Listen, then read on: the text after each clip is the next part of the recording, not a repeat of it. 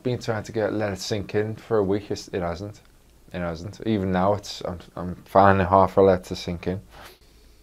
It will sink in though, eventually, because it's done now. You are a Liverpool player. No, no, it's mad. I can't believe it. I can't believe it. I'm so happy. What's your message to the Liverpool supporters watching this?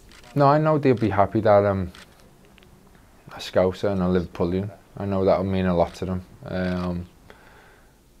But I also know that I know what's important. And I know I've got to hit the ground running. And that's what I'll be intending to do. It means everything to me, but I do believe I can help push this club forward as well.